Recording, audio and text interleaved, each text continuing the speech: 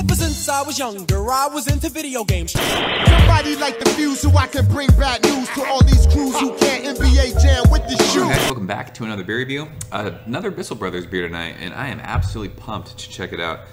This is their Swish, and I think this is a new can. This all black can. I think this used to come in a white can.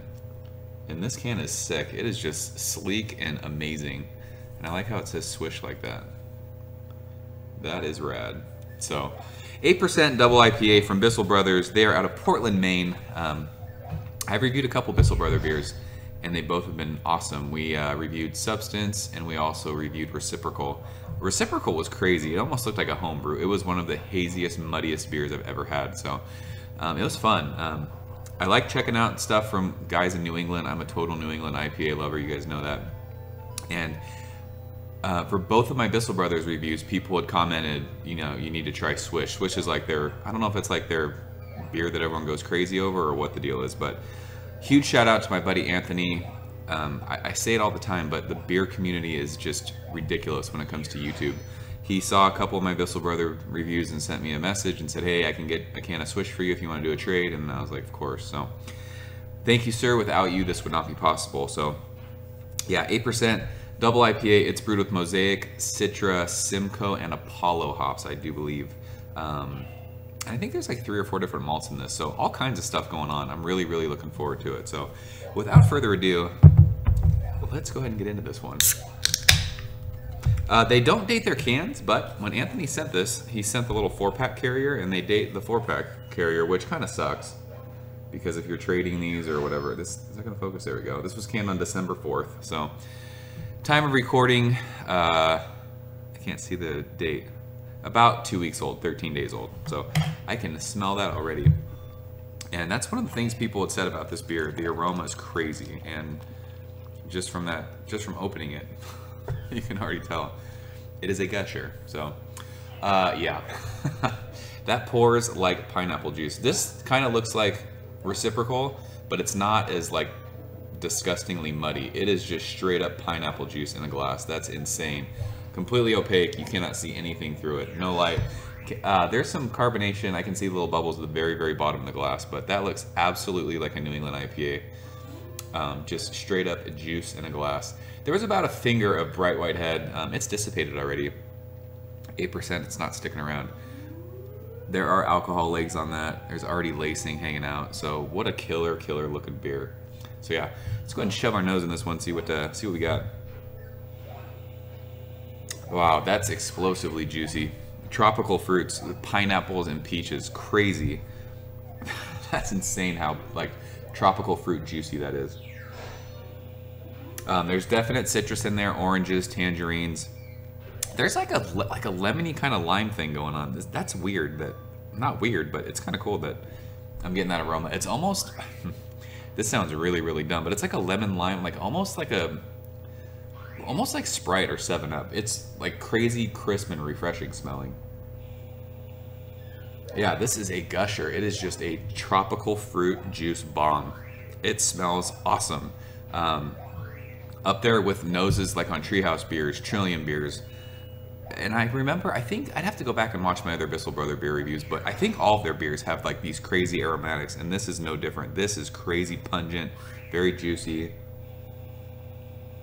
It's got like a little bit of dankness underneath all that tropical fruit juice and citrus, a little bit of like herbaceous kind of green hop mattery thing going on. This is a killer smelling beer.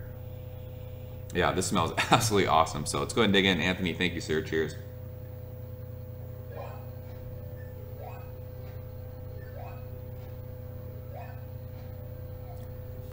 Wow. Wow. That is awesome. Whoa. Juice bomb. Tropical, it tastes follows the nose. Tropical fruits, crazy tropical fruits, pineapples and peaches, mangoes. Middle of the mouth, you're getting a nice pop of bitterness. Just kind of rolls front to back across your tongue. You're getting that, like the orange peel, grapefruit pithy kind of thing, that white part of the underneath the grapefruit peel. There's a dankness in there. Almost reminds me of like a West Coast style beer, but definitely in that East Coast vibe, like that just crazy tropical fruit juice bomb. it's gushing fruit. It's awesome. This is crazy, crazy good. Mouthfeel is awesome. Medium plus. Not quite like the creamy, you know, Treehouse ridiculous mouthfeel beers that we've had. Not thin by any means. Just kind of coat your mouth. Bitterness hangs out, falls right off. Finish is nice and dry. You want to keep sipping on this. 8%. You don't smell booze. You're not tasting any of it. These are crushable, crazy, crazy drinkable for that ABV. I can't believe this is an 8% beer. That's insane. Man, that's so good. The pineapple notes and the peach notes and the citrus notes, it's crazy. Amazing, amazing, amazing, amazing. This is the best Bissell Brother beers I've had. Best, that's a tongue twister. Best Bissell Brothers beer I've had. Awesome, awesome stuff. This is way, way high 90s for me. I mean, if you're comparing it to the other double IPAs from New England, the only thing that it's lacking is like mouthfeel. It's not even, it's like just kind of a notch below even like the Alchemy. Like we just drank Focal Banger. It was like a week or so ago. That one even was a little bit fuller of a mouthfeel than this one, but I mean, we're just like nitpicking stuff right now. This is really, really good. It's just, it's not like that crazy, like suddenly like mind blown, like I don't think it's a 100. And I don't know what it is that's keeping it from it for me. Is it, if it's mouthfeel, that's just stupid to nitpick.